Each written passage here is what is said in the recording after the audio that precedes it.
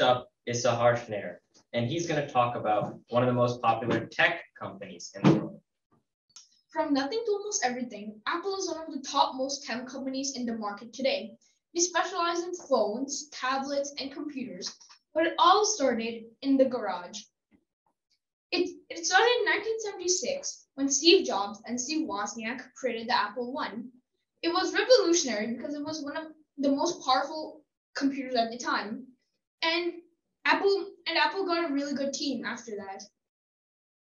Then they had a new idea.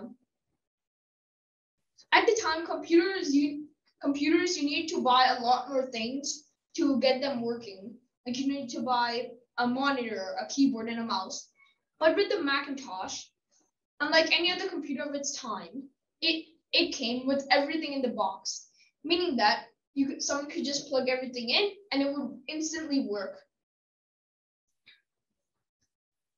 Then after that, they ran out of ideas. They did not know what will the next new thing be. They kept trying, but still it did not work. So then in 1985, Steve Jobs left Apple for Next, a server company. There he also did not have any ideas. So after 5 to 6 years, he went back to Apple to see what they were doing. They were doing the same thing they had been doing before. But then he had a new idea, the internet. At the time, the internet was very new, but still he knew that it had lots of potential. So then he created the Internet Macintosh, as many people call it today, the iMac. The iMac was one of the first computers to have internet access, meaning that people can connect to each other from around the world. And they could do now lots more different things that they couldn't have done before, such as games and video chatting. Then in 2001, one of the greatest things in music has happened. At the time, CD players were very popular, but they were very bulky and could hold only very little songs. So then Apple made the iPod. It had the capacity to hold up to 1,000 songs in your pocket, meaning that it was really good in portability and also really good in power.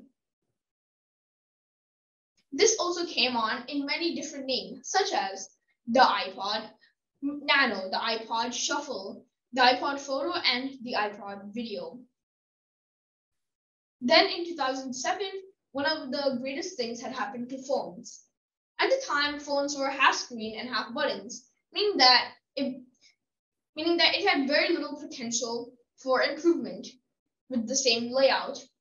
But then Apple made the iPhone, which one big screen and only one small home button, meaning that it has a lot more potential, such as now people can make texting for it and a lot more new things that couldn't have been done before with the older layout. Then Apple also went on to make many other different inventions, such as the iPad, one of the first affordable tablets where people can easily buy. The MacBook, one of Apple's first laptops. The MacBook Pro, a more powerful laptop. The MacBook Air, a more thinner laptop.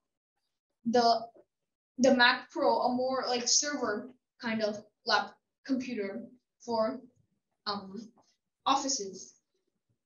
And they made the iMac Pro. They made the iPhone X, one of the first iPhones with no home buttons.